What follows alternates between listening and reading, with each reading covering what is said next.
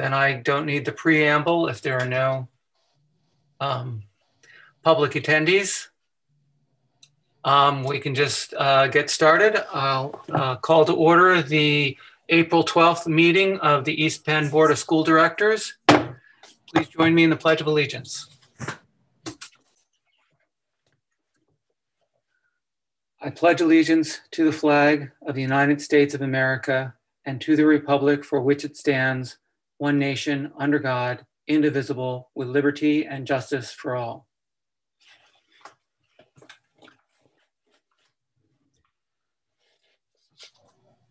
First order of business is the roll call for attendance. Mrs. Allen, will you call the roll, please? Ms. Bowman? Present. Mr. Byrd? Here. Mr. Champagne? Here. Mr. Jankowski? Present. Dr. Levinson? Here. Dr. Munson? Present. Mr. Smith? Here. Ms. Winch? Here. Dr. Bacher? Here. All present. Next is a request to address the board, and we have none, and there are no public attendees. So we'll move on to approval of minutes from the March 22nd meeting. May I have a motion, please? So moved, Bowman. Levinson, second. Is there any discussion? Mrs. Allen, will you call the roll, please? Mr. Byrd? Aye. Mr. Champagne? Aye. Mr. Jankowski? Aye. Dr. Levinson? Aye. Dr. Munson? Aye. Mr. Smith? Aye. Ms. Winch? Aye. Ms. Bowman? Aye. Dr. Bacher? Aye. 9 ayes. Motion passes. Moving on to presentations, we have a preliminary budget update. Mrs. Campbell and Mr. Saul.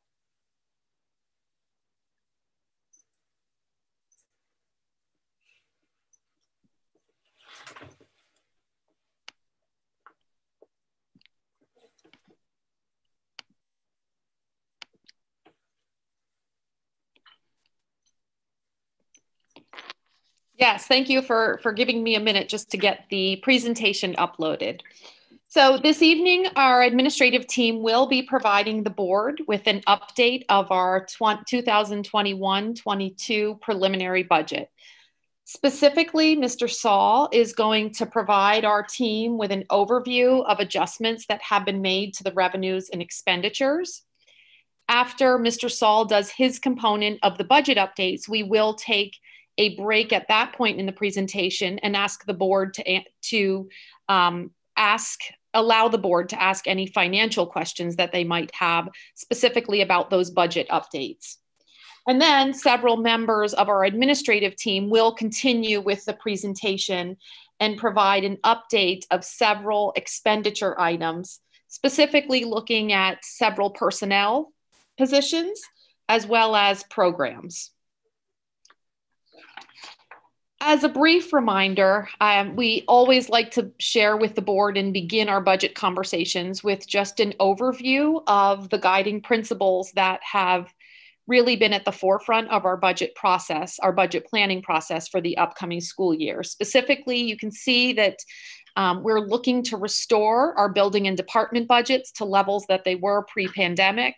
We are also looking for continued program growth through supporting our student learning needs as well as social and emotional wellness through the need for additional staffing as well as programming.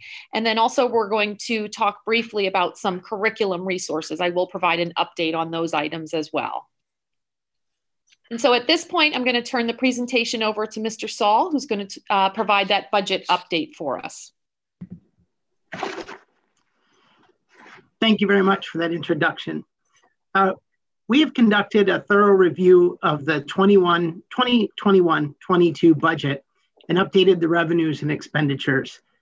The long-range fiscal plan that was included on the agenda that stated April 12th, 2021 has been updated to reflect these changes. And I'll just work down through the slide here and talk about these items. As discussed during the March 22nd board meeting presentation, we updated the budget to reflect a one-time transfer of funds during the current fiscal year from the general fund to the capital reserve fund in the amount of $10 million. The reason for this transfer is several. First, it'll lower the general fund balance by setting aside funds to help address future capital needs. It represents a one-time expenditure via a transfer, which eliminates the possibility of creating a structural deficit while using the funds. And we believe the facilities condition study that will be conducted this summer will identify needs that are beyond the scope of our capital projects plan that's included in the long-range plan on pages 30 and 31. Next, we updated revenue line items, including the real estate tax millage rate. It has been decreased from the Act 1 index rate of 3.6% to 3.0%, reducing revenues by $551,000. Also, we lowered the state Social Security reimbursement and state retirement reimbursement line items. You'll recall in the past that I've talked about the relationship between our Social Security and retirement benefit expenses and the fact that we get 50% reimbursement from the state. So this is a reflection of the fact that the Social Security and retirement expenses are lower, thereby we're getting lower reimbursement from the state. In terms of expenditure adjustments, again, with a thorough review of the budget, employee wages are decreased $250,000. Employee benefits, $222,000. LCTI tuition is very small, but just to bring that in alignment with the numbers that are budgeted by LCTI, a reduction of $144.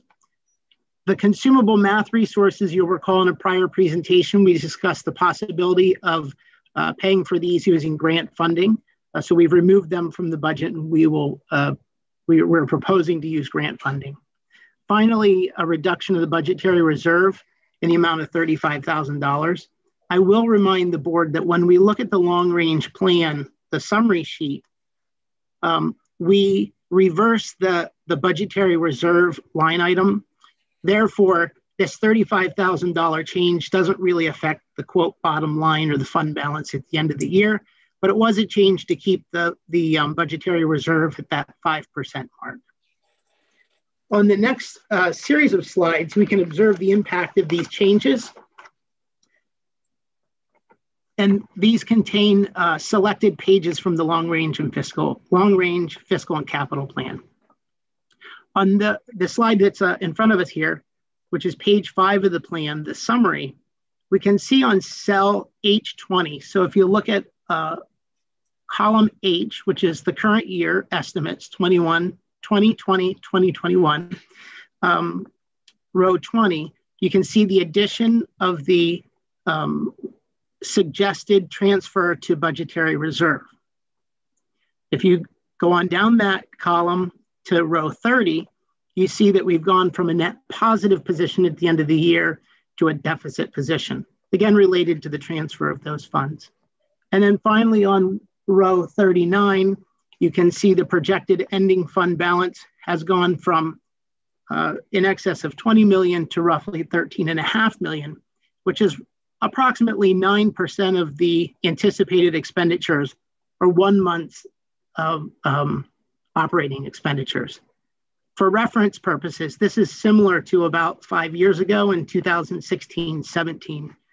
However, at that time, we had a very small capital reserve fund, and we would have a very robust capital reserve fund in this scenario.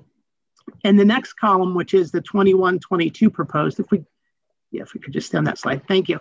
And the next column, 21-22 proposed, again, I would just point out on row 30, so this is column I, row 30, that the budget does propose slightly under a $1 million structural deficit, which has the impact of spending down some of the fund balance.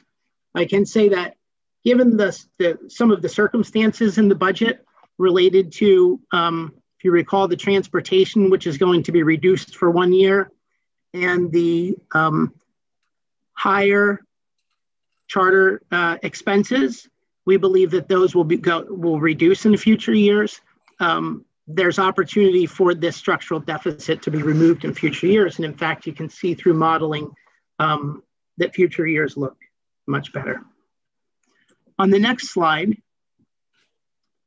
we can see the past and present relationship between the Act 1 index and the enacted, or in the case of next year, the proposed tax increase. You can see, as we discussed, the Act 1 index was 3.6%, and we are right now at a 3% increase. You can also see that the 5-year average millage rate increase with a 3% that's currently in the budget is 1.6%, and the 10-year average millage increase is just 1.9%, we'll call it. On the next slide, we can see the effect of the proposed transfer on the capital reserve fund. At the bottom half of this is the budget for the capital reserve fund. If you look at column I, again, row 32, you can see the effect of the revenue recording of the $10 million transfer. And if we go down to row 49 in that same column, you can see that it now reflects a $13 million balance. Again, we believe that setting these funds aside will be very helpful in addressing the needs that are identified in the study that will be done this summer. On the next slide, I try to just identify a couple of items that will continue to affect the budget as we move forward.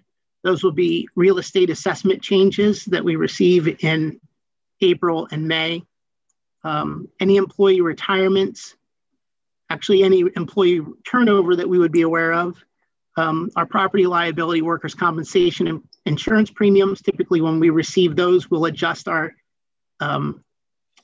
estimates to the actuals. And then possibly charter and cyber tuition adjustments. We certainly continue to monitor our current year enrollment to project enrollment for next year. So there is the possibility of adjustments in that line item as well. So that actually brings us to the end of this short fiscal update. It really is an update. We spent a lot of time previously discussing much of this information. So these are just updates regarding the figures. So at this point, I'm happy to answer any questions. And I also welcome feedback regarding the direction that budget development is moving. Ms. Bowman? Yeah, thank you. I just have two questions, and one is mostly to refresh my memory.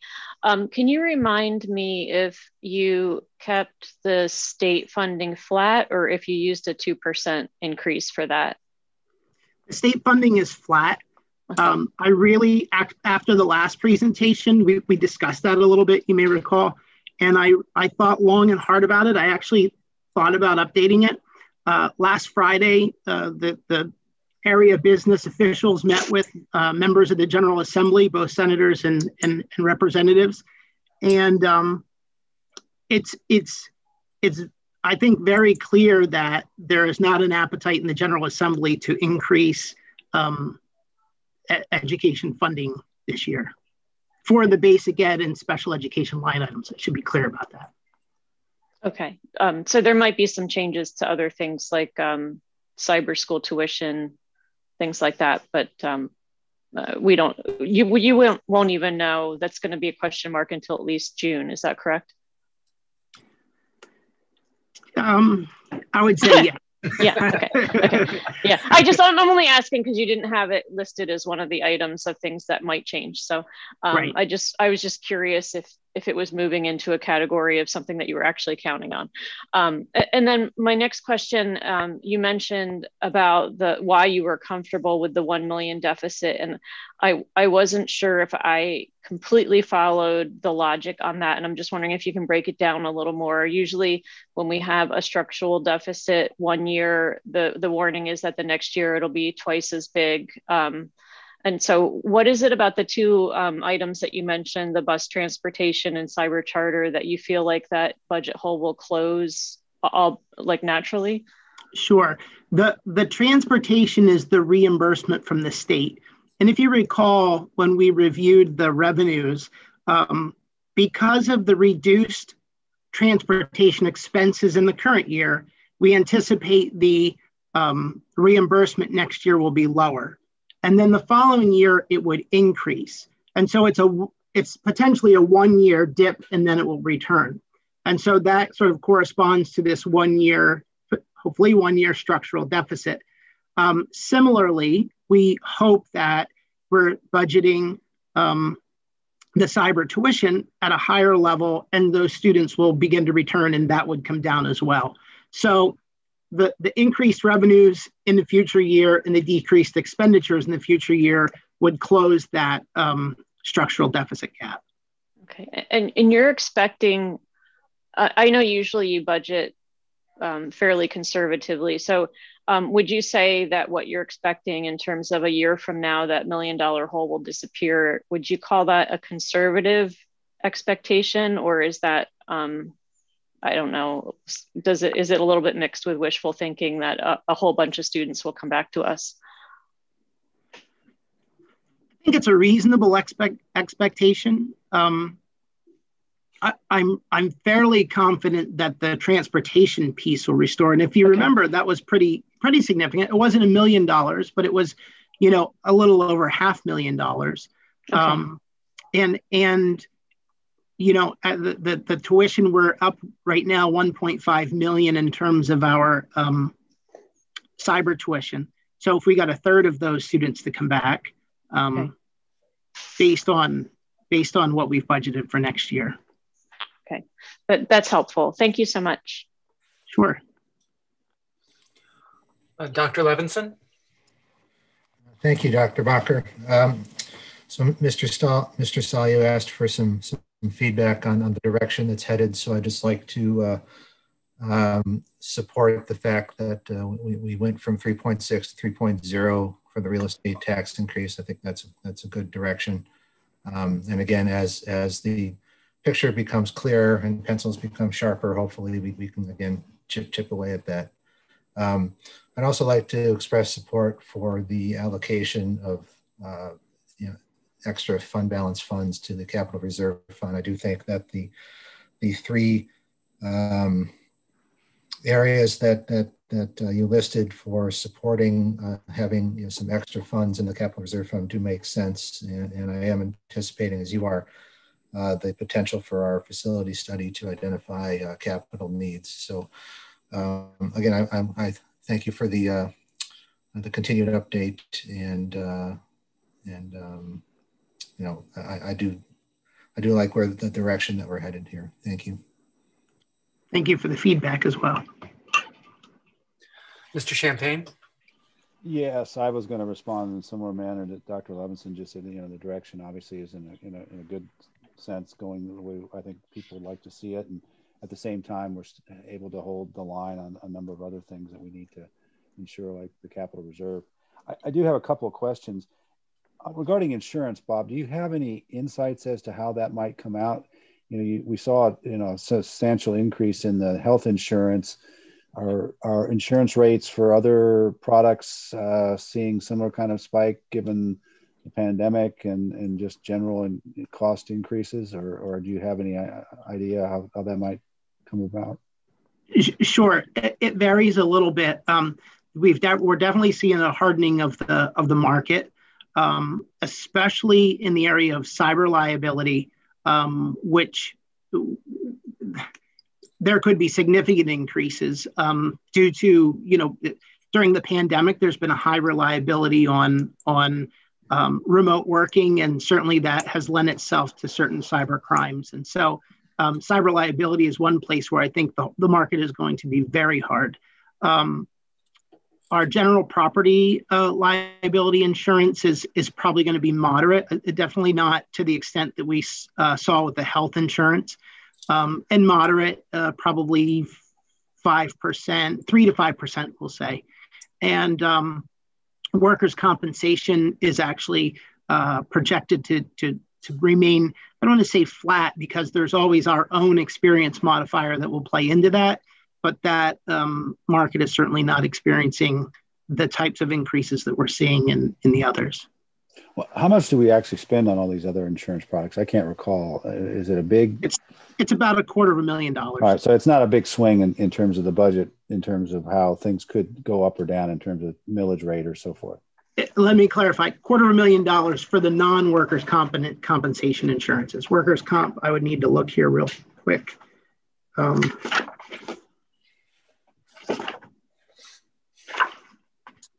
Workers' comp is roughly, in itself is roughly 360. In the current year, we're budgeting 396. And there's a possibility, hopefully we can reduce that when we get our actual renewals. Okay. But yeah, again, it's not a huge swing. It's not going to, okay. No. And then I applaud the administration for, looking at ways to take some of these one-time expenditures like the math resources and move it to the grant funding and so forth. Do you think there's opportunities within the budget for other, purchases like that we can look to maybe move out of, general expenditures and use the grant funding? And will that be incorporated as you kind of revolve through the budget in the next several iterations? I think the two concerns with that, is there a possibility? Yeah, I think there's always that possibility. I think our concern as an administration is twofold. One is if we're removing expenditures that are recurring expenditures, we want to be very careful about how many of those we remove.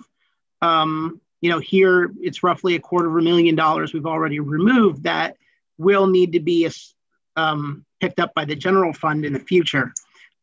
So that's the first thing, is we just need to be cognizant of to what extent we want to do that and what impact that will have in the future. The other thing, and I've said this, in the past, is we really philosophically believe that those funds should be used for those remediation activities. And it's my understanding that there's a presentation slated for the next board meeting that will begin to talk about that. So we really have tried to hold off on earmarking those grant funds for other things until we have a handle on the remediation program, because we feel strongly that that's the first priority.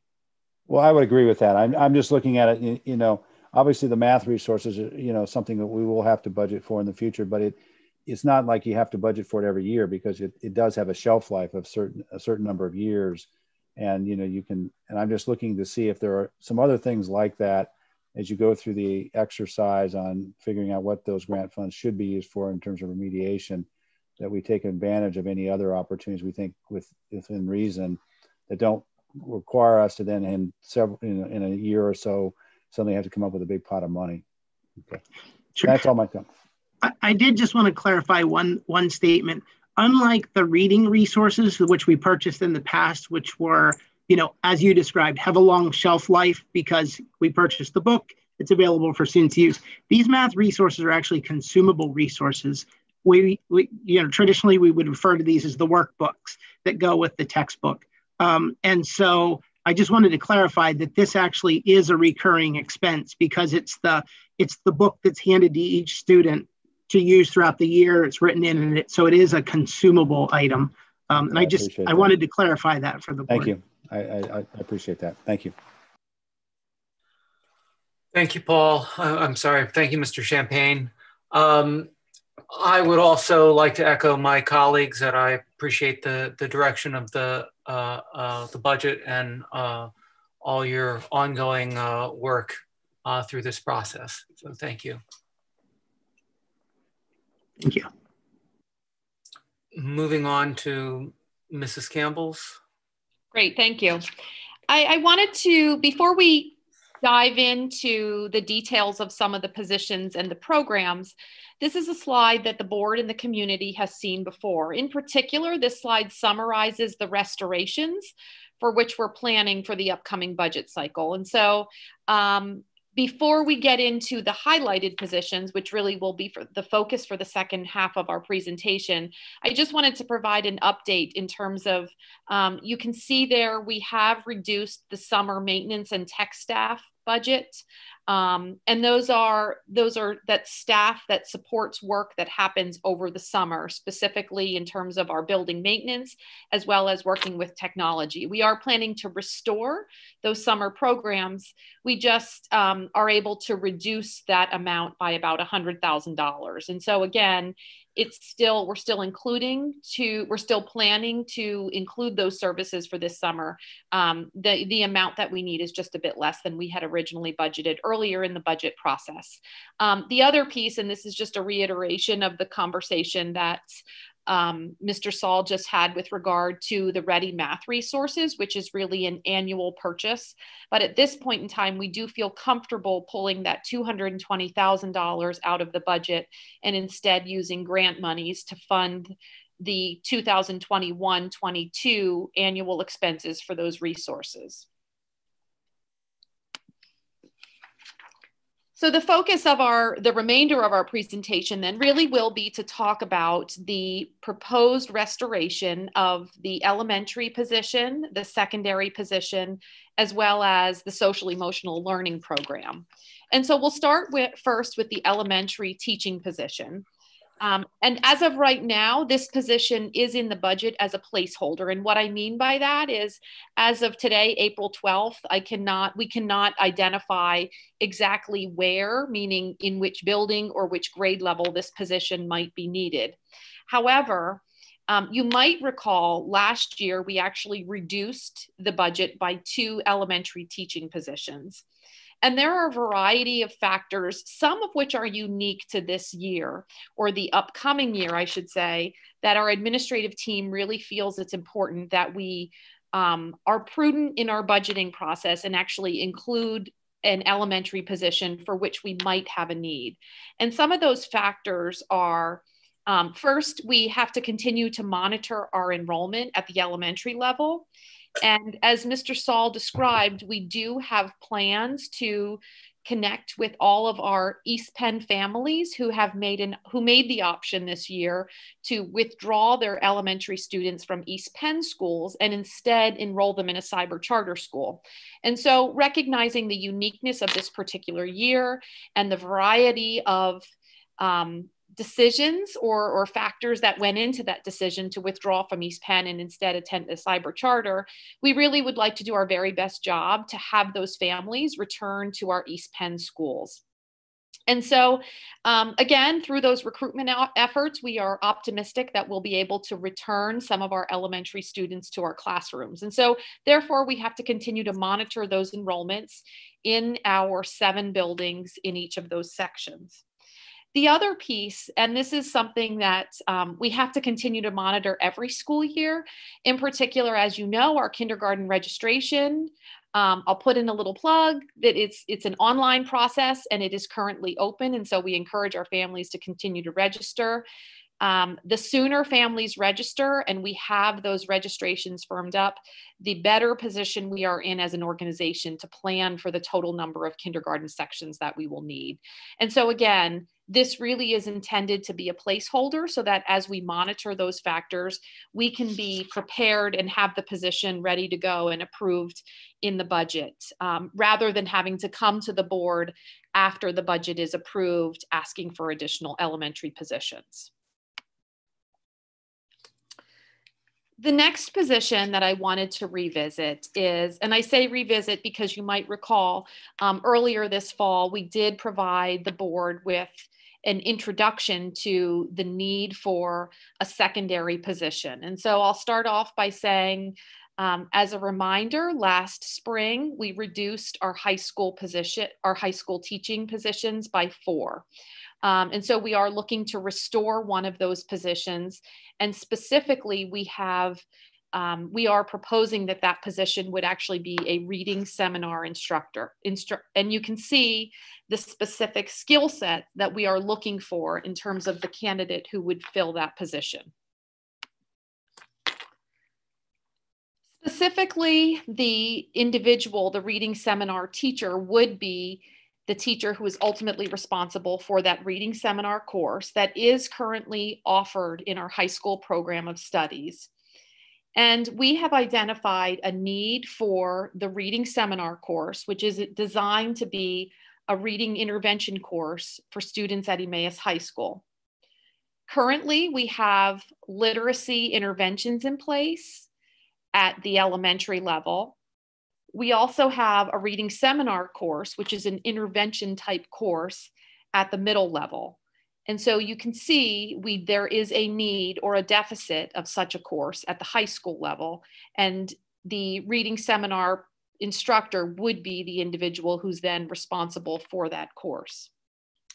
When we think about the vision for the reading seminar course, you see language on here in terms of that particular course is designed to be a tier 2 intervention. And I want to explain that, what we mean by a tier 2 intervention.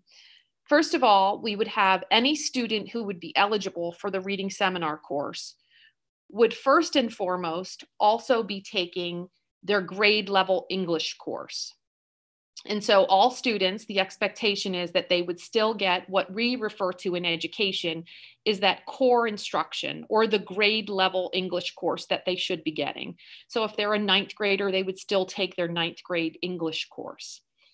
We also recognize that some students have, based on assessment information or assessment data, we know that there are some students who demonstrate a need for additional instruction or intervention. There are deficits in their learning or mastery of specific skills.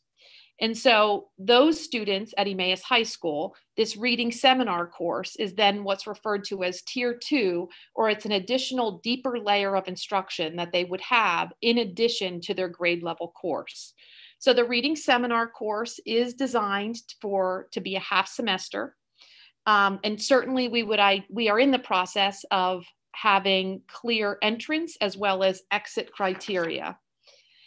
In particular, when we talk about the entrance or the criteria that we're looking at for students who might be eligible and in need of such an intervention course, we are looking at a variety of district screening assessments, again, so that we can target the population for which this course is most appropriate. As we continue the assessment process throughout the spring, we will be able to come back and provide the board with an update in terms of the actual course enrollment for the reading seminar course at the high school. And at this point, I am thrilled to be able to turn the presentation over to 2 members of our East Penn team, Mrs. Michelle James, who's our K-5 STEM supervisor, and also Mrs. Noelle Gessick, who is a district psychologist. And they are 2 leaders from our social emotional learning committee at the district, and they are excited to share with you an overview of the work that our team has been doing in SEL and to talk to you about the need for such a program in our organization. Thank you, Mrs. Campbell.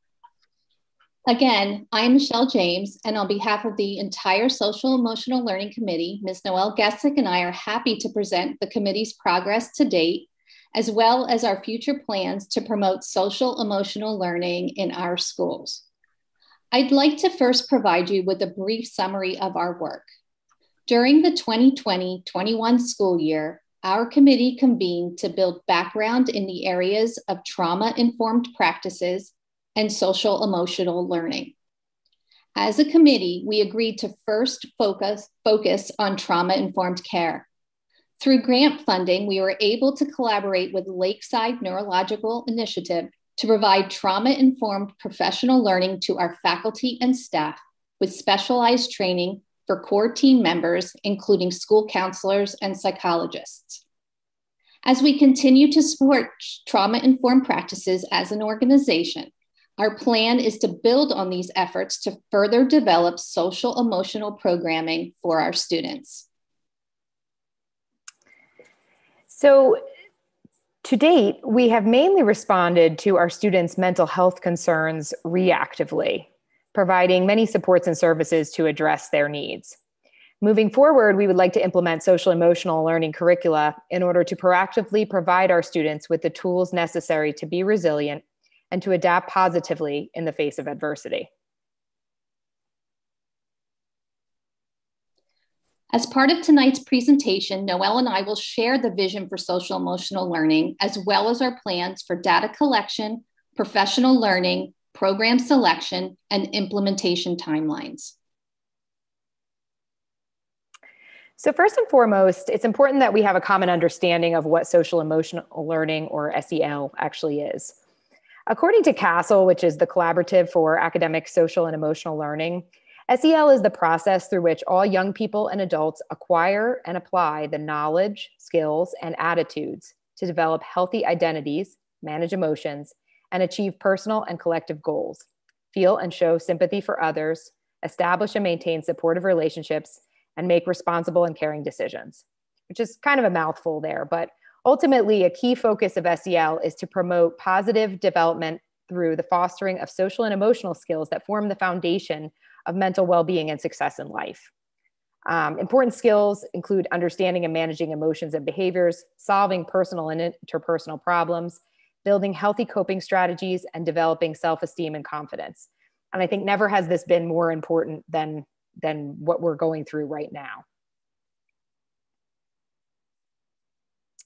While most SEL programs and activities focus on developing skills in individuals, they have also been shown to be effective in helping to create safe and caring school climates and classrooms where being compassionate, respectful, and supportive is valued and expected. The kind of environments that promote the mental well-being of all students and support the needs of children at risk. It's important to note that mental health is not a static state that only exists within a child, but is also influenced by the interactions between the child and his or her environment. Thus, integrating SEL into teaching practices will not only enhance social and emotional skills in the individual child, but will also help to create safe and supportive environments in which all children feel they belong, reduce the stigma of mental health difficulties, and encourage help seeking when children need it, promoting mental well-being in all children. Our goal is that social emotional learning in our district will be deeply ingrained as part of the way students and adults interact both in and out of the classroom, provide students with equitable, supportive, and welcoming learning environments, and will be fostered with an intentionality of embedding the related skills, attitudes, and behaviors within the curriculum. As a committee, we feel it's important that as we discuss SEL and implementing curricula across grade bands, to use our district's mission and vision, as well as our portrait of a graduate as our guide. These are our end goals. So how do we take that portrait of a graduate and make it come alive? How do we create a consistent experience and a set of tools and competencies for our students? It truly starts with data. We first need to be able to assess where our students are, to be able to set goals for them, and to have the ability to monitor their ongoing progress.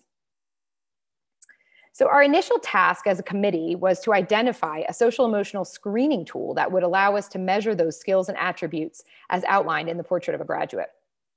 In choosing a screener, we were looking for one that was easy to administer and score, one that was research-based, and one that measured the core components of SEL as outlined by the Collaborative for Academic, Social, and Emotional Learning. After examining like 8 to 9 screening tools, we found one tool, Panorama, was best aligned with our mission, vision, and portrait of a graduate. And just to give you a sense of that alignment, as you can see on this slide, on the left-hand side of the slide, a number of the skills and attributes highlighted in our portrait of a graduate are noted. And on the right side of the slide are the areas that are covered on Panorama's screening tool. So you can see all the check marks indicating that there's a strong alignment between those two things. And in the next slide here, on the right-hand side, or on the left-hand side, I'm sorry, are the frames for East Penn's Vision for Equity. And on the right side are the topics that are assessed through Panorama's screening tool. So again, there's a strong alignment.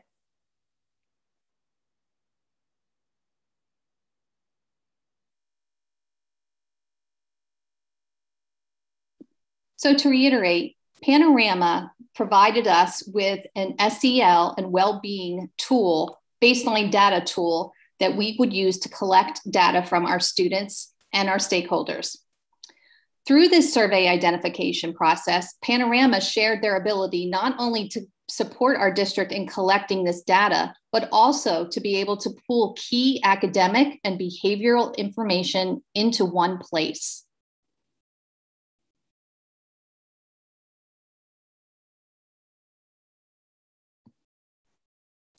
This screenshot provides you an example of Panorama's dashboard.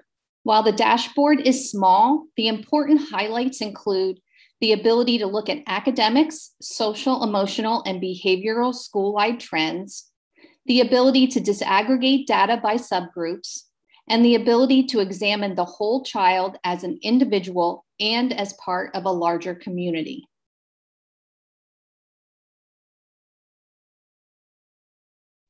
As with any undertaking, professional learning is the cornerstone of successful implementation.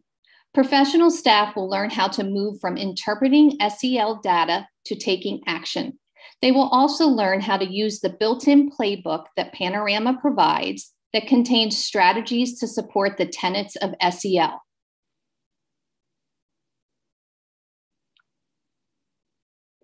Up until this point, we've talked about collecting the data and the data warehouse. But once we build that professional capacity, our committee will proceed on selecting a well-designed classroom-based program that systematically promotes students' and social and emotional competence and provides opportunity for practice. Our plan is to expand our committee for program selection to include student and parent voice. Know that program selection is not a one-size-fits-all. It is likely that programs may differ at each grade level band in order to align to the needs of the students, teachers, and school priorities. This potential programming is projected to cost $65,000. To summarize, our proposed timeline includes survey administration in June to students only. The goal for the end of the year surveys will be to inform strategic planning for the fall and ground professional development leading into the upcoming school year by using student voice data. It will also give us longitudinal data for when we administer the survey topics during the 21-22 school year. In the fall, our committee will vet and choose programs. In the spring, we will tentatively pilot programs in some buildings and/or grade levels in anticipation of potential full implementation for the 22-23 school year. On behalf of the SEL committee, we appreciate your support as we prioritize the needs for explicit SEL programming so that our students possess the skills necessary to thrive as learners and contributors to a global society. And at this point, we can take any questions. Thank you. We'll open it up to board members. Dr. Munson. Yes, thank you. I mean, we're asking questions about all of the budget restorations, right? Or is it just social emotional learning? Any of the budget restorations we discussed. Okay, so thank you for that, and I'm glad that this includes a number of things that got cut in last year. I guess my first question is precisely that. I mean, this is listed as a budget restoration, but the presentation made it sound like this was something completely new for the district. So is this proposal, the $65,000 proposal, new, or is it something that was in last year's budget that got cut? No, you are accurate, Dr. Munson. While SEL work, social emotional learning work, has occurred in the organization, we do not have a program. So therefore, this would be a new program for the district. Okay, and is that estimate of the cost a recurring cost, or is this the one-time startup cost?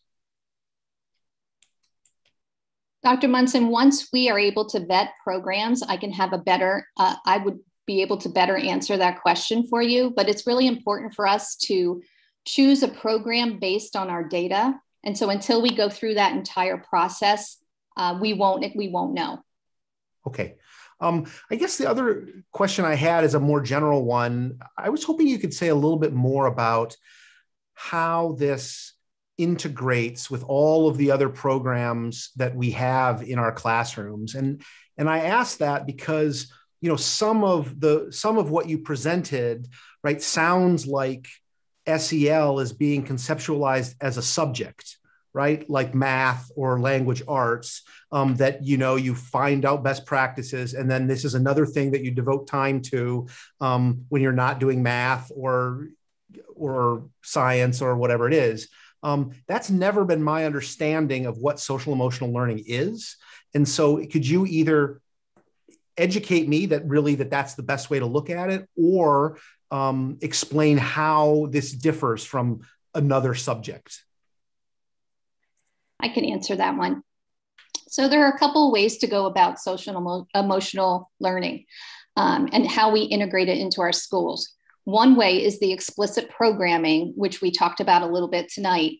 And what that allows, it allows our district, our families, our parents, our students to have a cohesive understanding and use the same language when we're talking about social emotional learning, so that we can transfer those skills from the explicit instruction to the in the moment times when things are happening. And the other way to do that is just what you said, which is take social emotional learning and integrate it into curriculum, right into social studies and science. So that is really one of the reasons why we want to look at the data first and also look at our grade level bands, because it may make sense to do it different ways depending on our age levels. Great, thank you. So what just to make sure I understand what you're saying, you're saying that it can actually be done either way, as a subject or sort of completely integrated, and that right now your team is agnostic as to what the best approach is. Once you've collected more data, you'll have a better sense of what is best. Is that fair? That is correct. That is correct. I don't know that I would call it a subject as much as mini lessons on how to self-manage, how to be socially aware. So those kinds of mini lessons that then we would that students would apply in the moment during the day. Okay, great. My other question actually had to do with the reading seminar position at the high school. So, so this is a sort of a language arts support role. It's not it's not directly focused on students with disabilities, but a more general population where there are deficits in language arts based on what they've already received in their grade level language arts class. Is that, am I understanding that correctly? That's correct. Okay, so is that, I know that as you had mentioned, there were 4 teacher positions cut at the high school last year. Was this type of position one of those positions? A language arts position, sorry. Go ahead, Kristen. The positions that were cut were not intervention type positions. Okay, so once this is restored, then I guess what plan, if any, is there to restore teaching positions to the sort of presumably larger proportion of total students who still have fewer teachers than they did a year ago? So I think Dr. Karras is on right now, but I think on the 26th, our intention is to share with you more of a long range plan. This is a position that we are certain, especially now after the pandemic, we absolutely need. But there will be a longer range plan shared again in preparation for the 26th. Okay, it sounds great. And, you know, I suspect I won't be contradicted when I say I'm very supportive of, you know, of the need for this kind of remediation or support position. In addition to that, I do worry a little bit about, you know, I think that we're often very good at looking at what the sort of the students who are accelerated and are at the sort of top of our academic distribution need. And I think we spend a lot of time and focus on students who need extra help and so forth. But I worry a little bit that the large number of students in the middle, particularly at a very large school like Emmaus High School, that they can sometimes slip through the cracks, thus necessitating even more remediation. And so I just hope that that those issues are on the table as well, and that we don't wait to provide the supports that we need for, let's call it your average student, until it's too late and we need to institute all kinds of extra supports. So I have no more questions. Thank you very much. Thank you, Dr. Munson. Mr. Jankowski. Thank you. Thank you for the updates today. It's nice to know that we're in a process where we're looking to restore and grow programs instead of a year ago when we were looking to reduce. So it feels good. My questions today relate to the social and emotional learning presentation. And thank you, Dr. Munson, for asking some of the questions I had also was interested in. But namely, my interest is really more, I'm looking to get more information around how what the expectations are for how this program will work. The skills and attributes that were discussed, and I mean those clearly are skills and attributes we want for all of our students. So you said we don't want this to be we don't want to be in a position where we're reacting. We want to be in front of situations, but it seems like reacting is it is a byproduct of this. In any event, I mean, there are situations where we have to react. It might not be as a parent. So I guess my question is, somewhat along the lines of what Dr. Munson was asking. I mean, is the intent that this program will be built into the general curriculum structure for how teachers are educating our students and interacting with our students, with then a subset of that for further interaction and attention to those who may be in greater need for this kind of support. Because like I said, I mean, every student should be prepared with these skills and attributes by the time they graduate high school. So I would hate to see there being, while there is a need for a focus for those students who are, have, specific situations to be addressed, I think we want the baseline for all of our students, with then a more intense focus on those who are even in more need. I mean, is that kind of where you're looking to go with this program? I think you really hit the nail on the head, because ultimately, like our interventions for academics, we would be looking at, tiered supports for students. But, the same way it is for academics, we want to have a strong core. So we first need a really strong social emotional learning curriculum. And then, so that we are meeting those needs of all our students and trying to grow towards those attributes that we want them to have by the time they graduate. But in doing so, you're right, there's always some reactivity that we have to have, right? Because, problems grow and we need to address them.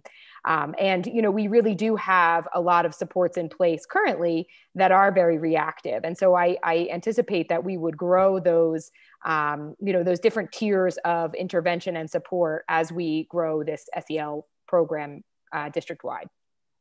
And where the $65,000 budget amount that you've identified, what's that based on? Because it seems like that this has the potential of being a lot more if we're going to get into multiple tiers and grow this program. Based on your presentation, which I think is fabulous, and I'm fully in support of this. But my question whether we're really putting an accurate dollar amount on this for future budgets, and what our real expectations should be. Yeah, what we did was we looked at some of the most, and I'm going to use the word popular, some of the most popular SEL programs that are out there right now, just to get an idea of what the potential costs could be. Understand that some programs are K-8, some are K-6, some are 9-12. So until we look at our data and determine the best course of action at each grade level band, we won't know exactly the cost, but we chose what we believed was the closest aligned cost to what we intend to do. Okay, thank you. No, this is really helpful. I mean, I hope the data is useful and helps us, set the path forward for this program. So, thanks again for your presentation and good luck. Thank you, Mr. Jankowski. Mr. Smith? Yeah, thank you. So my question is, well, first of all, I'm excited to see that we have such a strong focus coming in on SEL.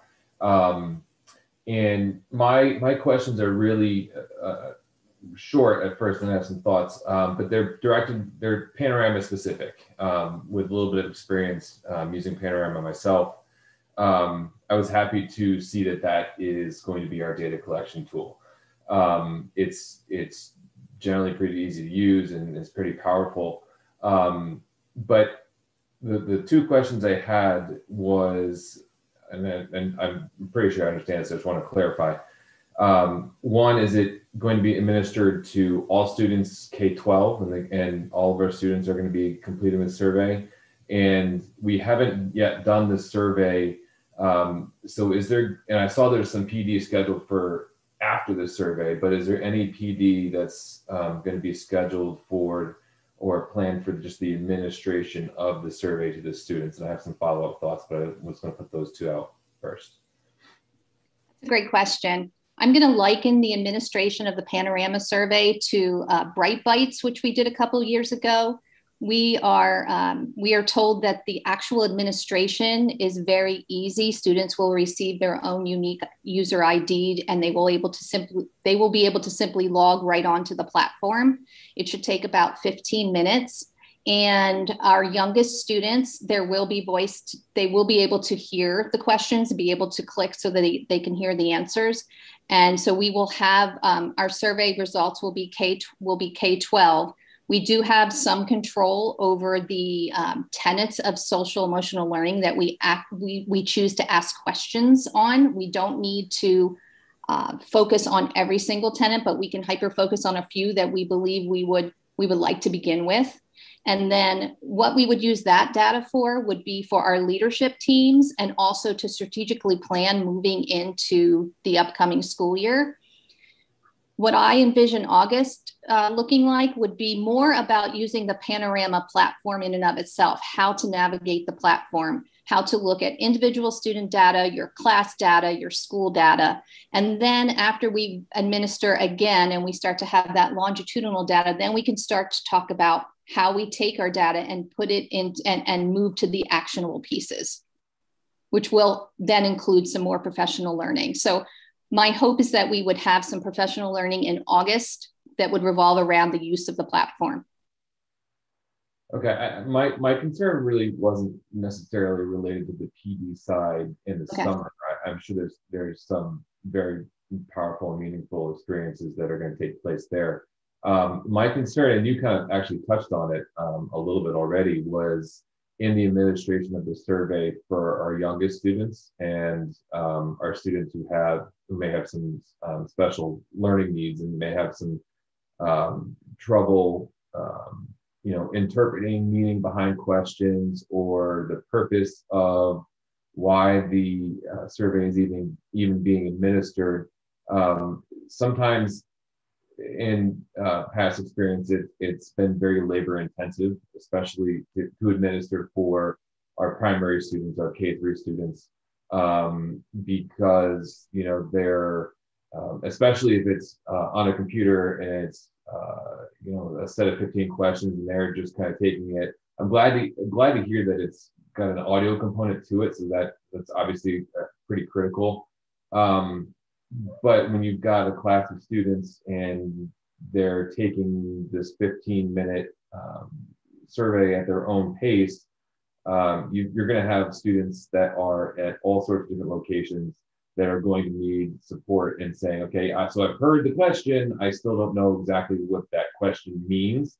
And number 2 is my favorite number, so I'm going to pick 2. Like, that's going to be that we don't want that. I know that nobody wants that, but that's just a concern that not necessarily that I really have as an expectation that might be something that would happen, but just something to be aware of, to make sure that we have the data that we have and the data we're able to collect represents the true need of those students and is not affected by misinterpretation on the part of students just because they're so young don't have any sort of background knowledge on what they're being asked to do.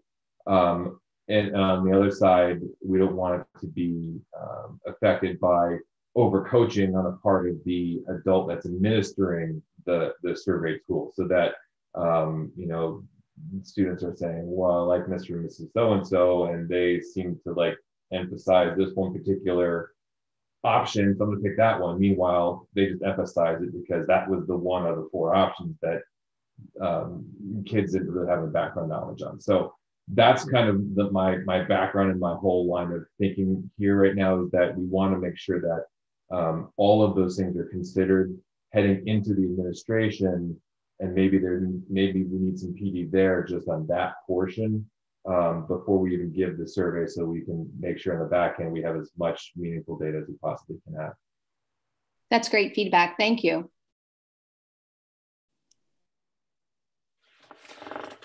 Thank you, Mr. Smith. Ms. Winch? Hi, thank you so much for this presentation. I'm so excited about this.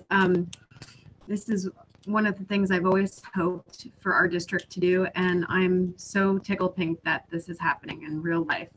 I want to commend the members of your committee. I personally know several of them that have helped some of my children with some very significant needs, and I have personally the utmost trust in them to help you come up with the best programming for this district. So thank you very much for picking up some, or I assume that you picked them out or recommended these folks. They're very, very good. I just have a couple of questions. I see that the estimated cost is $65,000. Does that include Panorama, or is that just the programming? Because I don't believe I saw something that separated the two.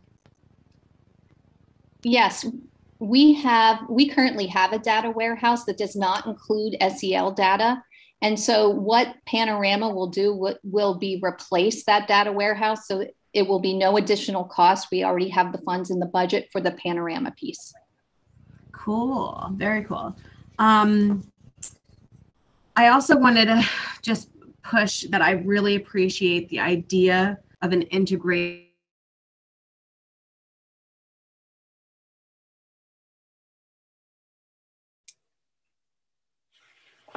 I think Ms. Winch froze. I don't know if you can hear me. If you want to stop your video feed and see if that helps.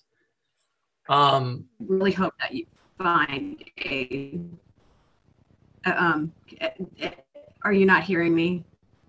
We start right when you got to I think you were going to say integrated.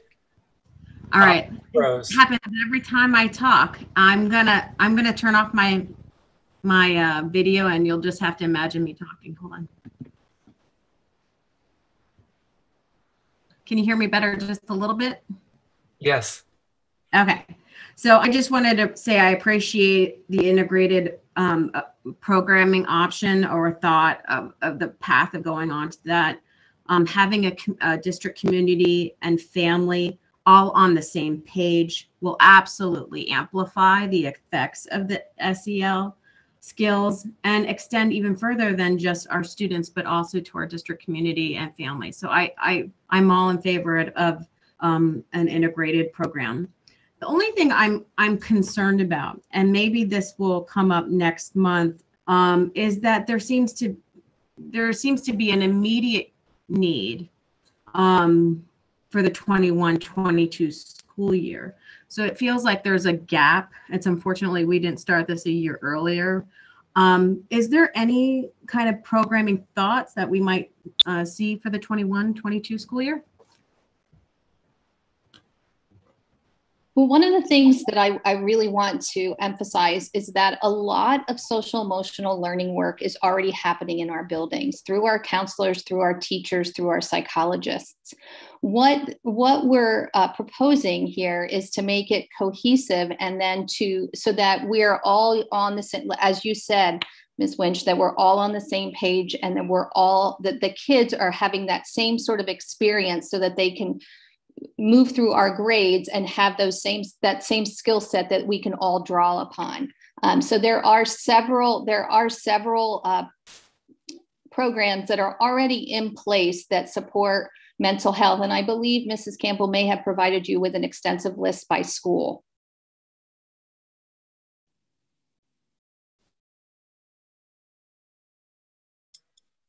Maybe we lost her. No, I'm here.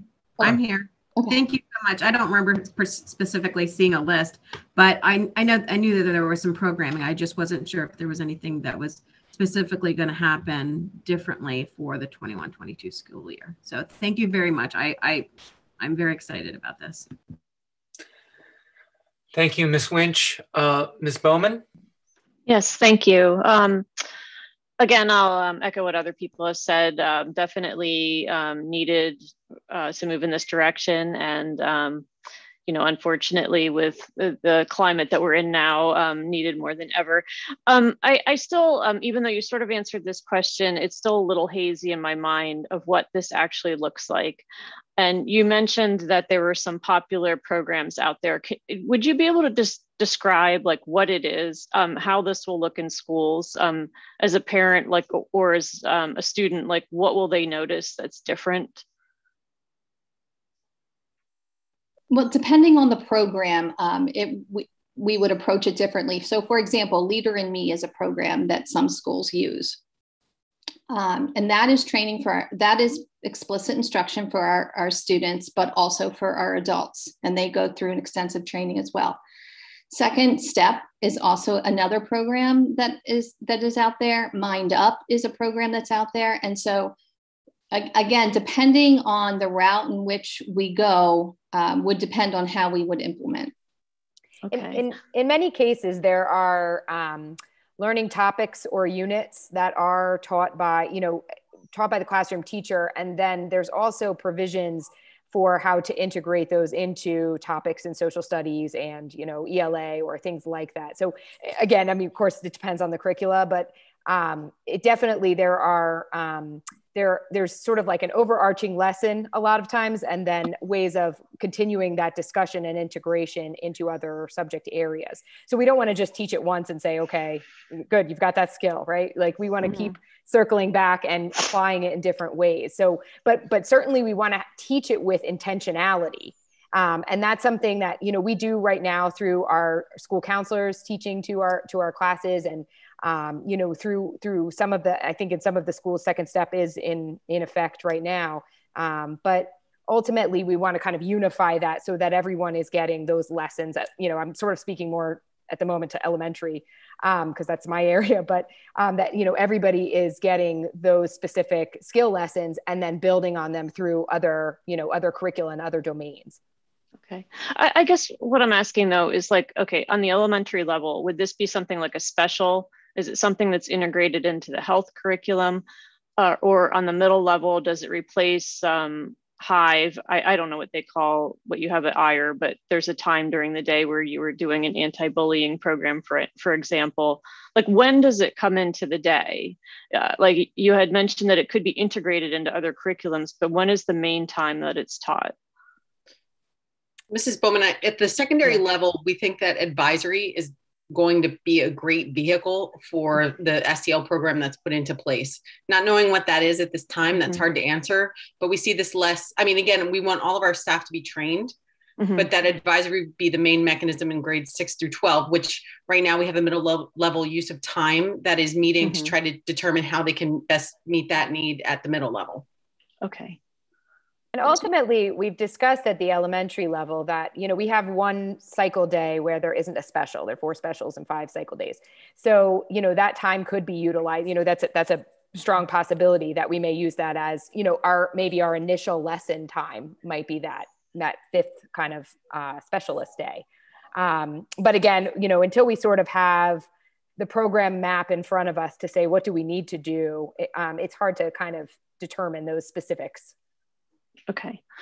Thank you. And then the price tag that you gave, you said it was an estimate, but the idea is that is the cost of a curriculum, or is there a person involved? Like a staff position? There's no person involved. We absolutely would use our existing professional staff to deliver any sort of programming, because it's just so important that we all understand the language so that we are able to help students in the moment. Okay, so when you say that, you mentioned, I'm just trying to figure out what that cost covers. Is it like materials one time? Yes. Or yeah, okay. It would be materials, resources and materials. Okay, thank you. That's really helpful. This has come up before where I'm like very much in favor of where the district is moving, but we're being asked to consider something that's not all the way figured out. And then, but still kind of vote on it before it's figured out, including the price tag. And I will say I'm quite uncomfortable with that because I don't know what I'm voting for. And so I would hope that maybe as the budget discussion moves forward, maybe we could get, I don't know if it's possible, but get more details or have it come into sharper focus for us. I do have a couple questions about the other positions. One, I'm just trying to make sure I didn't misunderstand something on the elementary level position when you were talking about the cyber charter issues and trying to bring students back, but I wasn't sure how that related to the position. Is it more that the position is designed to reduce class size or keep class size from growing too big, or is there something else going on there? It would potentially be to create an extra section where we have unusually large class sizes. Okay, great. That's what I thought. Okay. The other piece, Mrs. Bowman, if I could just reflect, and I don't want to interrupt your train of thought on the personnel questions, but just in response, and Michelle, correct me if I'm wrong, but I do know that in preparation for our board presentations, with regard to the SEL, the actual program, like the instructional resources and materials, there are a few key high quality research-based programs out there. And so, you know, our team has already done a whole lot of groundwork and preliminary look at programs. And the cost that we're bringing forth to you is the cost of the most expensive program. So, you know, this is not like we're taking a shot in the dark here and we think it could be about 65,000 when in reality we come back and a program's double that. Like, we felt as if we were being, you know, actually giving the board sort of the most expensive program. And again, ultimately, it's about having the funds available for the program so that we can be methodical and intentional in terms of rolling that program out. And I appreciate your observation in terms of maybe feeling like you're having to commit to something, but ultimately you're really committing to support for a program, recognizing that we believe very strongly that a program should be needs driven, hence the need for the assessment first. And then empowering that core group of people who have been investing in the work of social emotional learning to actually analyze that student data and say, okay, which program best fits those needs? So I wanted to just, you know, hopefully give you a little reassurance in terms of the committee really has done an extensive amount of background and work to be able to bring forth a proposal. Great, thank you. And I think this is my last question, was just about the secondary reading position. Do we have an estimate, or will that come later after course selection happens, in terms of how many units that we'll need, like whether this is absolutely a full-time position versus a part-time position versus maybe a contract position? Like, do you already know that that you'll probably have so many classes, that need to be taught? We anticipate that we will have a need for a full-time teacher, and that all of the periods will be utilized to support students. Okay, all right. And I think that's all I have. Thank you. Thank you, Ms. Bowman. Dr. Levinson. Thank you, Dr. Bacher. So I'd like to just echo the feedback that many of my colleagues have already stated, that that I do support, you know, what's been presented here, and there has, a need has been demonstrated, and again, I do share the enthusiasm for being in a position to restore the things that we held back from the prior year. So I'm happy to see that. I do have just a specific question about the implementation of the SEL program, and forgive me if this is something that was already covered in the discussion or the presentation. So as I understand it, the students are going to do surveys, and they're going to learn, throughout what's been integrated into the various programs. But ultimately, there's going to be information and data out there, and so I'm just wondering if you could clarify for me who's going to be responsible for analyzing and assessing the data. Is it going to be teachers, counselors, et cetera? And then ultimately, who's formulating the response plan or the program assignments for individual students? So right now we have analyzing data goes from the teacher perspective all the way up through the district perspective. In other words, we have teachers looking at individual students. We have teachers analyzing data from their classrooms, and then it goes to the school level and then to the district level. So looking at this data will happen at all of those different levels. And that's the wonderful thing about Panorama. We're able to disaggregate data by subgroups. We're able to look at school data from a district perspective. We can get a sense of the culture and the climate, even at the district level. When we drill down to a specific student, that likely will happen with teacher groups and core teams and buildings. And that's when, depending on the data, that's when we would have instructional specialists, school counselors, psychologists also involved in that process. And to circle back to something Noelle said earlier, that's when we begin to take that tiered approach on how we start to approach how we can help individual students be more successful. So is this something that's basically added to the responsibilities of the teachers and other members of the district in terms of looking at student needs, or is this kind of taken the place of some other things that we're already doing to again assess student needs?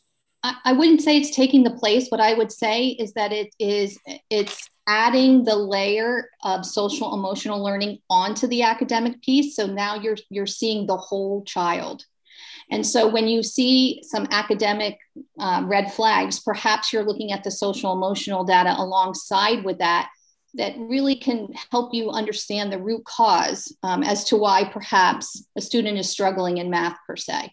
And so that's where we're going to be able to take those two pieces in tandem, and it really is going to tell a story about our students and help us better support them. So it wouldn't be additional as much as it would be taking those two things and having a better picture of our students. Okay. Well, is this something that could come pretty quickly? For instance, if you say, all right, I got a student that's struggling here, let me call up Panorama and the student, and then, within a matter of, a few seconds or whatever, you can see, I can understand why the student is struggling. Yes, it's a live dashboard, so it will refresh every night. Okay.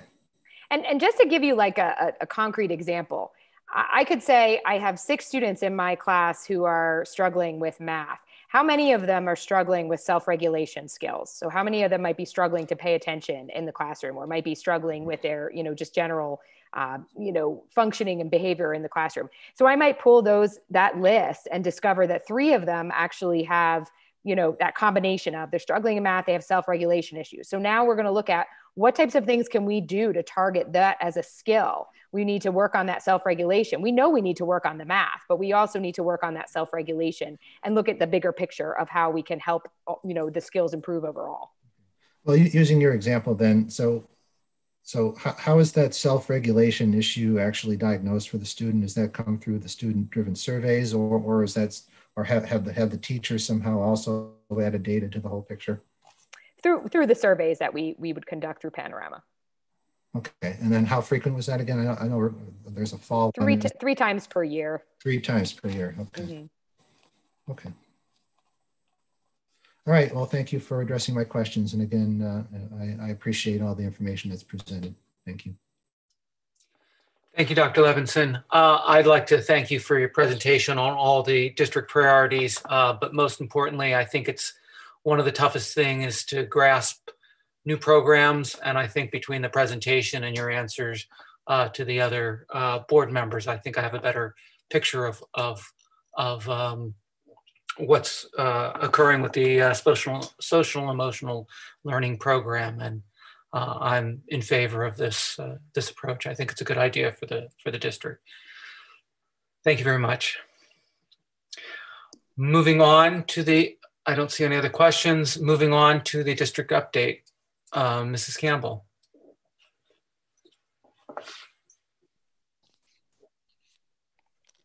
Yes, thank you. We successfully welcomed back our kindergarten through 8th grade students for 5-day-a-week instruction. As you know, last week was really the first week in which we had at the elementary level our K-5 students back, as well as last Thursday our middle school students returned for the 5-day-a-week instruction. And as various members of our admin team were visiting buildings over the past week, we found that both students and staff are equally excited to be back 5 days a week. And again, from a student perspective, as well as from a staff perspective.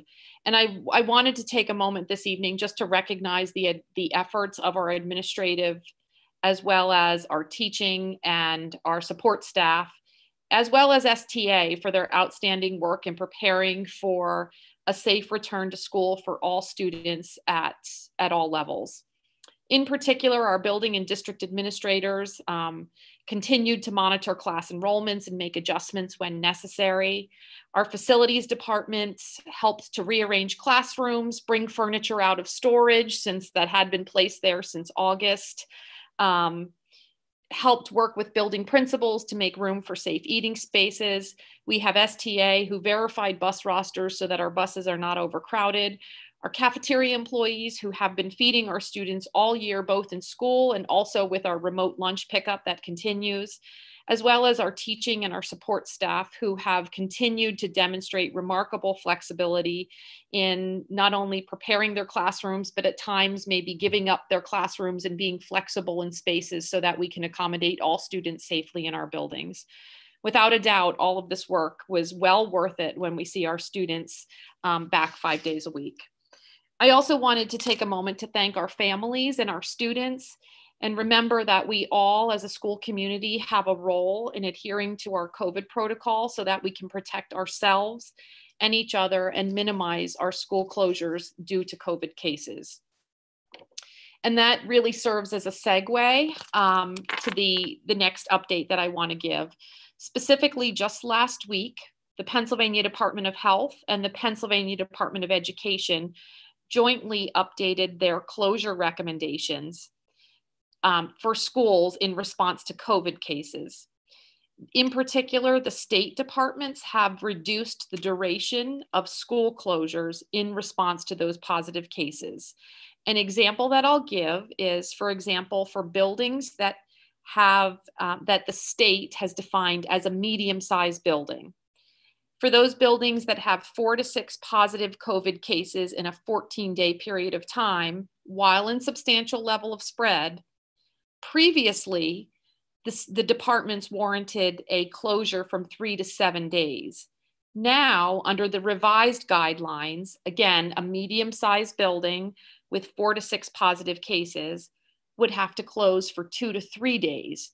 And so in all situations, the duration of a recommended school closure has been shortened. The state also reiterated again the purpose of a building closure. The purpose of such a closure is so that schools can appropriately contact trace and make determinations as to any potential in-school spread. And also so that we have appropriate time for cleaning and disinfecting. And so again, I just wanted to communicate with the board as well as the public and let them know that the guidelines from state departments have been updated and really have lessened the duration of potential school closures. Finally, I have a few celebrations and recognitions that I always enjoy making. First, congratulations to Dr. Michael Kelly. As you know, Dr. Kelly is our principal at Eyre Middle School, and just recently he earned his doctorate in educational leadership from Widener University. Also, congratulations to Mrs. Kristen Grimm, who is a guidance counselor at Emmaus High School, and she was recently named the Lehigh County School Counselor of the Year. Last week, hopefully, many members of our school community took an opportunity to vote for Lower Macungie Middle School's What's So Cool About Manufacturing video that they produced through the What's So Cool About Manufacturing contest. And as a reminder about the What's So Cool About Manufacturing, it's an opportunity for middle school students across the state to partner with local manufacturers to learn about careers in manufacturing. Student teams creatively demonstrate their collaboration and learning through a video. And this year, Lower Macungie Middle School, under the guidance of Mrs. Bolris, partnered with Lutron Electronics. So last week was the community voting on the student videos for Lehigh County schools. So please stay tuned to find out the video award winners. We'll certainly keep you updated. And finally, the Emmaus Public Library is hosting the first annual Tea Time at the Library, featuring an 18-hole mini golf course inside the library on April 23rd and 24th. So this should be a fun event. And it appears that the Shoemaker Elementary art students are making decorations for each hole. And I recently learned that my fourth grader volunteered the Campbell family for one of the holes. And so it looks like we'll be decorating one of the golf holes. So that sounds like a fun activity for our families to come out and enjoy April 23rd and 24th. Thank you. Thank you, Mrs. Campbell. I see we have a couple of questions from the board. Mr. Champagne? Yes, thank you, Mrs. Campbell. It's a related question to in-person instruction, and it has to do with LCTI. I was going to, in my report this evening on LCTI, they are going back to 4-day instruction. They started actually today with Northern Lehigh, Southern Lehigh, and Whitehall. But what I was surprised to see is that Parkland and East Penn are going to remain in hybrid. So I'm wondering why those students who could go back on a 4-day basis aren't. And then especially if students, for example, are in the academic center and then transition to their lab class in the afternoon, if they are eligible to be there for the 4 days. Is it a transportation related issue? What is the real reason why students can't take advantage of that 4-day instruction? I see that Dr. Kiras is here, and I'm going to say it's actually a combination of several of the factors that you mentioned. But Dr. Kiras, are you able to specifically mention sort of the factors that we had to consider in East Penn with regard to that decision? Sure, I am. Any student that is currently attending Emmaus High School who is a 5-day-a-week student and goes to LCTI is attending 4 days a week as of April 8th. And we're looking at the feasibility of inviting our hybrid students. It just may require a midday bus run, and I'm not sure where we were with that. But we had been discussing the feasibility of trying to get our students on their remote days to be able to be transported up to LCTI. So it's kind of in the works.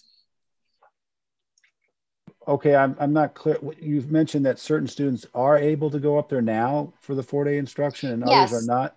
Who's eligible now and why are they eligible and why are others are not eligible? So we have some students attending 5 days a week. All of our students with IEPs, 504s, English language learners have already been invited to attend Emmaus High School 5 days a week. And so if they've taken advantage of that opportunity and they attend LCTI, they are going up to LCTI 4 days a week. Okay. We're also expanding that to other students who are academically at risk. So we're evaluating those students case by case and trying to get more students who need to be with us for longer periods.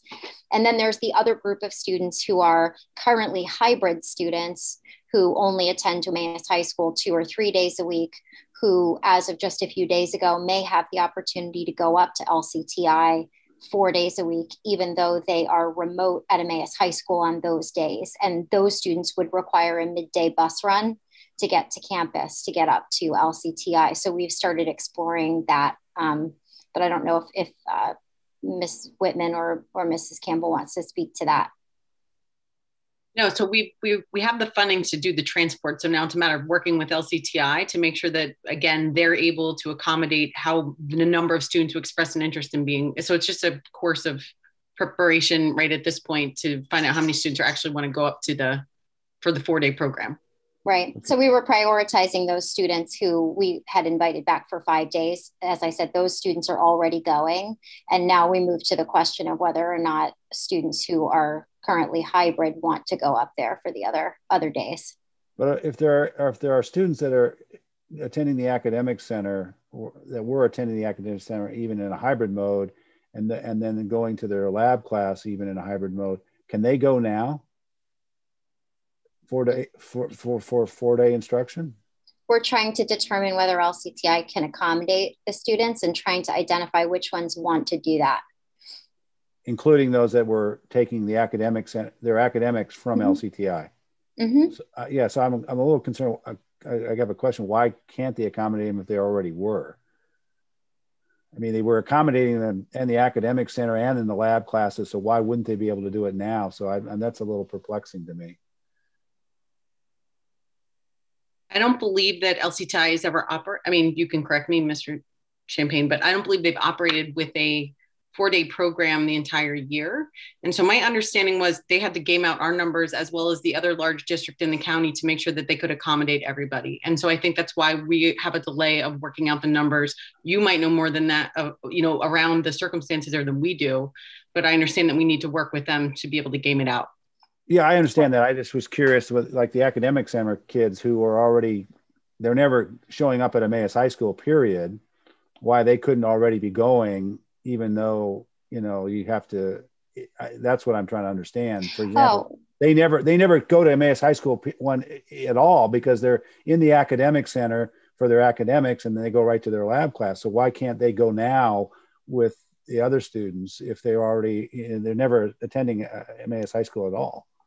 I think they could. We've only known for less than a week that LCTI was able to accommodate students 4 days a week. So we're still in the process of just determining what that means and how many students they can accommodate from their sending schools. I think it was perhaps only last Thursday that we received the notification that was officially approved.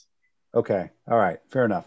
I appreciate your support. Yeah. I just, it would be wonderful to get them up there as much as we can. So we certainly are working on doing that. We just were prioritizing our 5-day-a-week students to get them up there first. And now we'll be doing the outreach to the other students. Okay, great. Thank you. Thank you, Mr. Champagne. Ms. Bowman?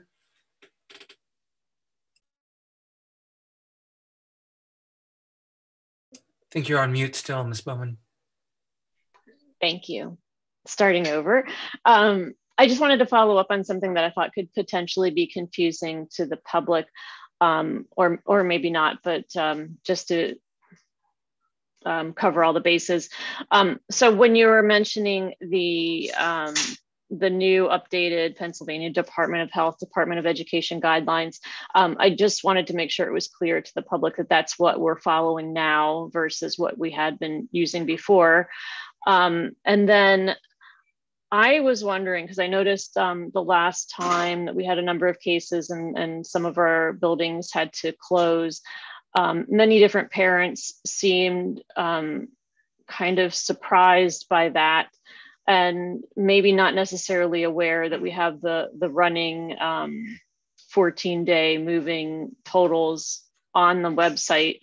But because like the actual numbers that we're using have changed, I'm wondering if on that site, you can make it clear what the number has to get to per building so that people just they know what the number is so that as it gets to that total, people are kind of aware, oh, my building might close long before the district has to send out a communication about it. Does that make sense?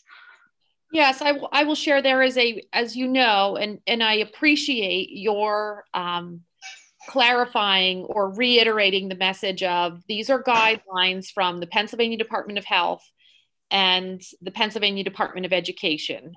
These are not East Penn created guidelines. And so we, like other school districts across the state, are adhering to the guidelines. And just as there is a range for the number of days that a building can close or should close in response to cases, there is also a range of cases by building size of the number of cases that may warrant a closure. And certainly we can share a link on our COVID homepage that provides that information so that families can see, for example, if we're a small building, the range for a school of positive cases that prompt a closure is 2 to 4.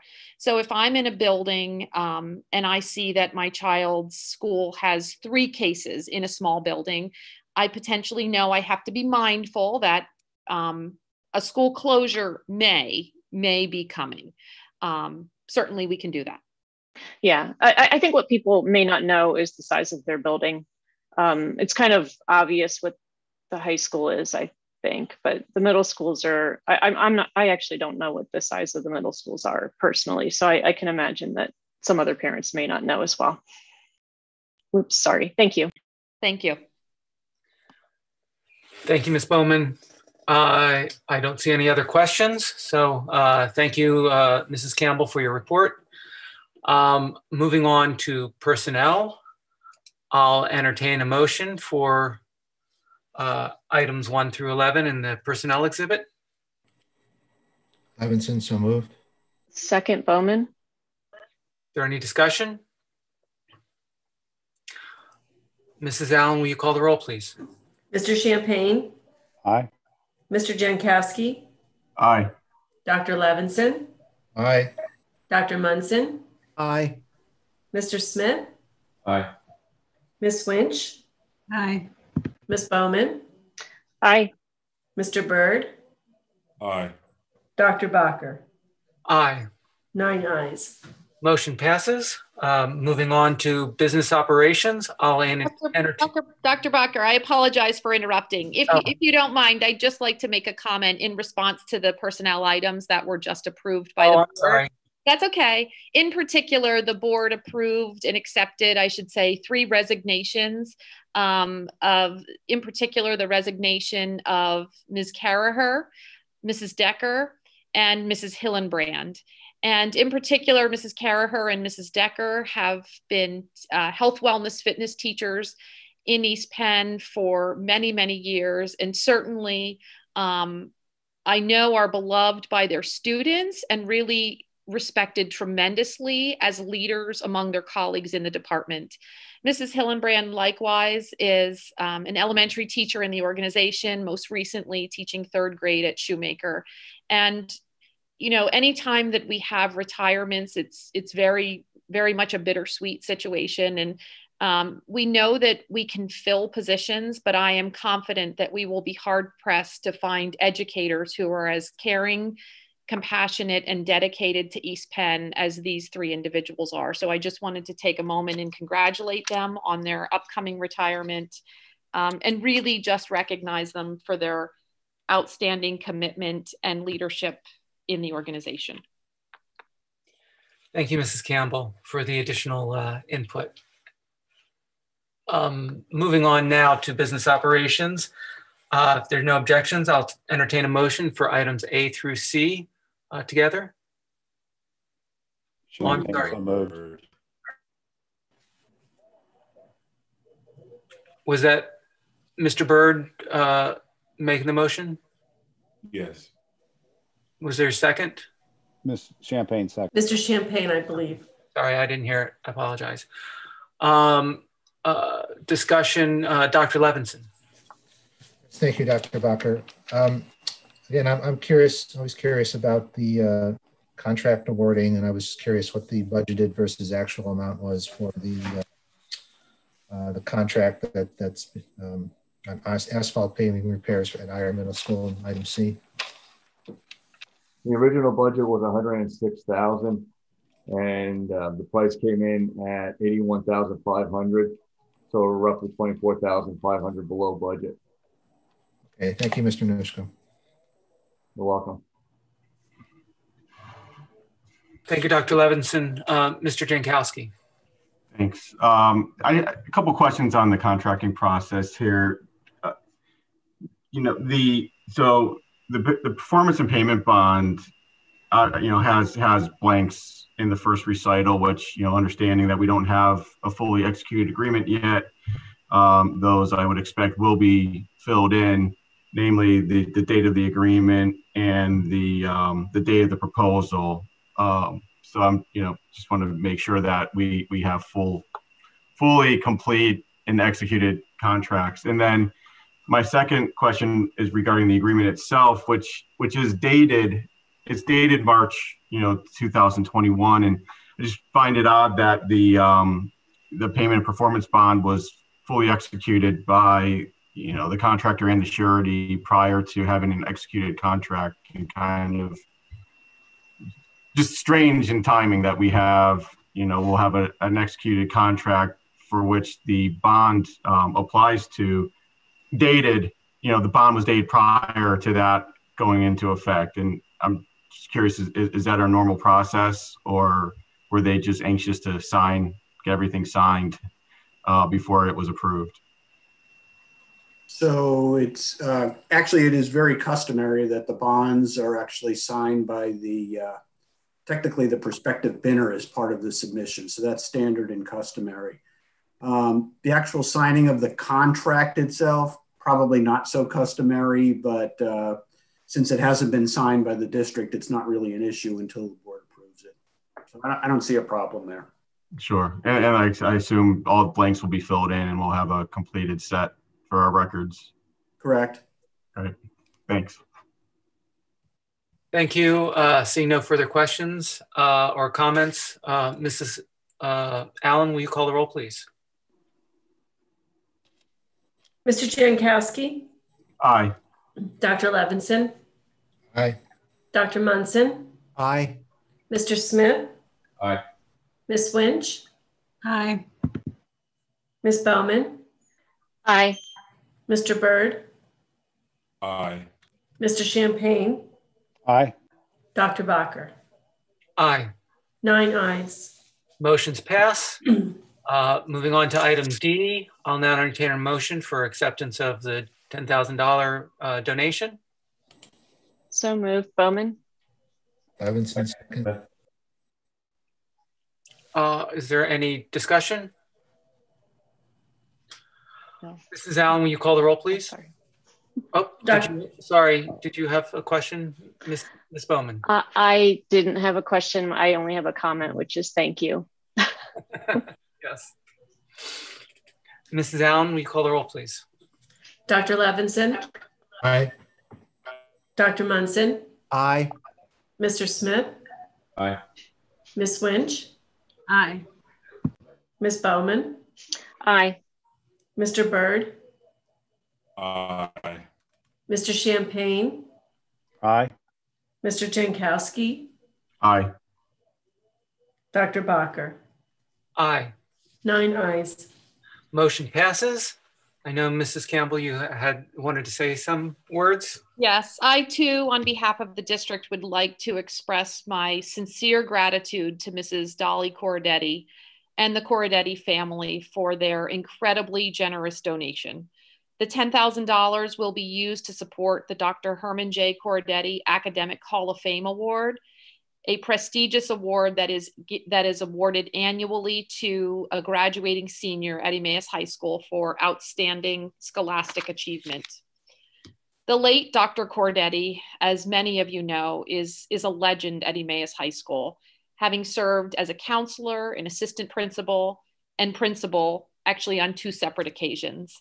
I had the great pleasure of working with Dr. Corradetti when I was an administrator too here in East Penn, and we also worked on several committees together throughout the county. He is fondly remembered for being an advocate for students, for being deeply committed to our East Penn community, and most importantly, for being an incredibly kind and compassionate human being.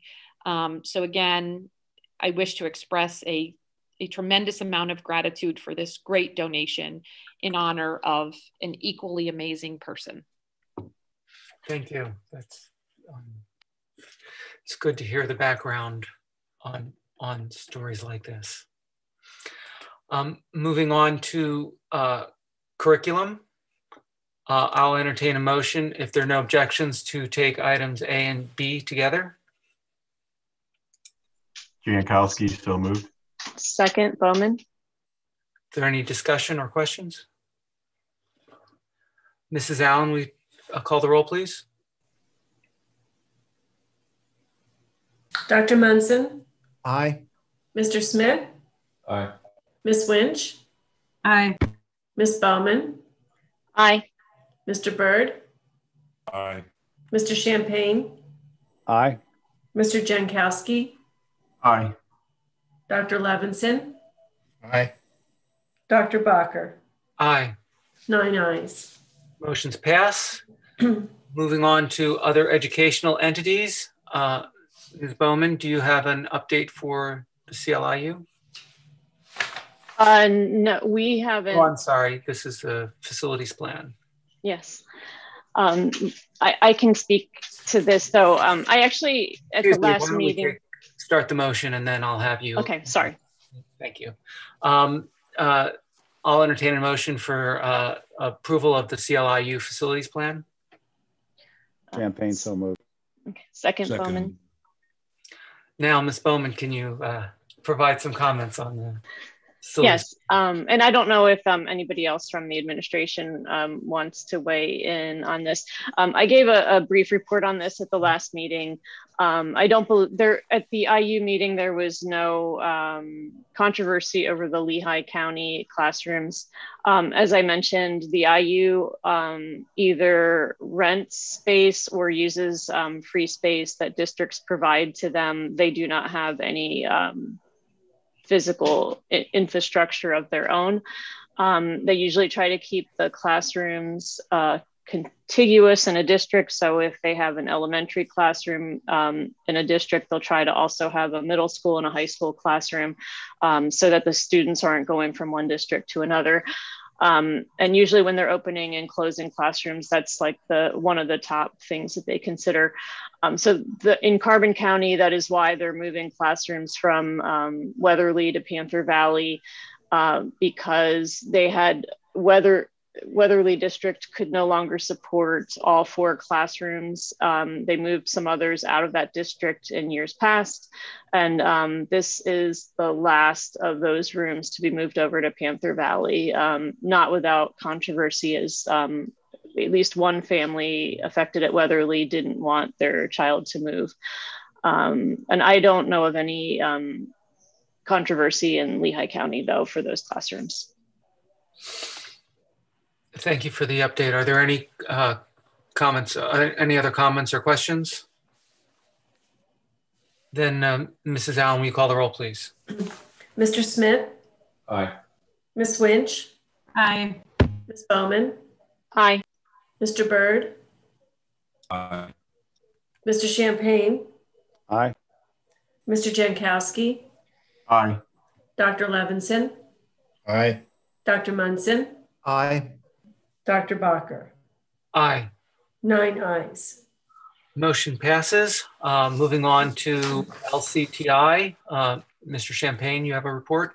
Yes, thank you, Dr. Bacher. As I mentioned earlier, we did have a meeting of the LCTI Joint Operating Committee. It met on March 24th. Highlights of that meeting, the return to 4-day instruction was approved. As I mentioned, it starts actually today for Northern Lehigh, Southern Lehigh, and Whitehall, on the 19th for Catasauqua, Northwest Lehigh, and Salisbury, and on the 26th for Allentown. And as we discussed earlier, East Penn is evaluating how that will work for our own students. In addition, there was an award of $200,000 from the state for a supplemental equipment grant. Communities and schools gave their annual update and how they have been working with LCTI students on a virtual basis, and it was very impressive on how they've been able to keep contact with all the students that they are under their care and help them through this very trying time. The 21-22 budget was approved by all of the sending districts on a vote of 69 yes, 1 no, and 2 abstentions. And some good news, Camp LCTI will be occurring this summer, June 21st to June 25th. More information on exactly how it will be happening to follow. And then also Senior Recognition Night for students at LCTI will be held on May 27th in a virtual mode, but a local entity called Digital Feast is working on providing a series of videos for the ceremony, including award presentations that evening. That's my report. Thank you, Mr. Champagne. Are there any questions or comments on the LCTI report? Seeing none, moving on to discussion item, the National School Board Association Advocacy Institute Online.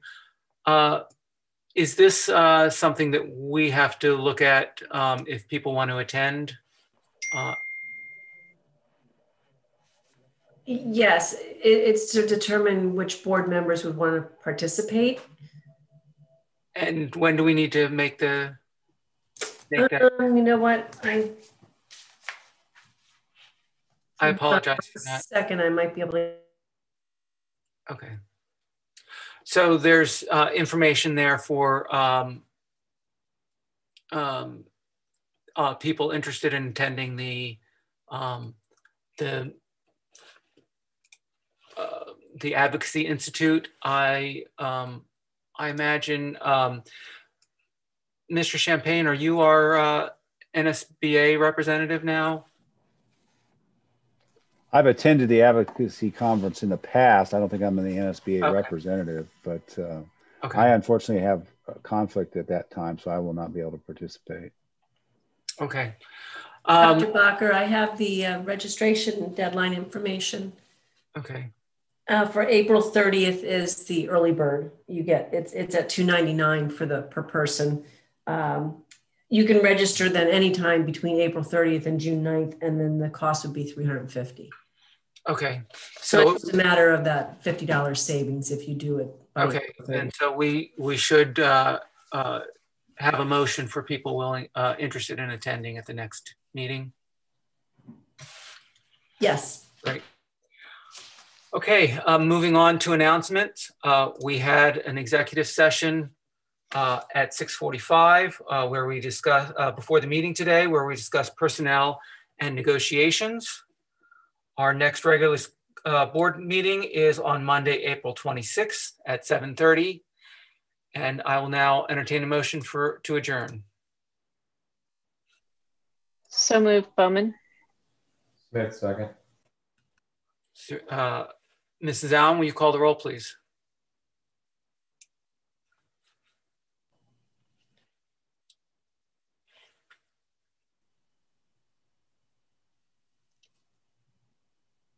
Ms. Winch, can you hear me?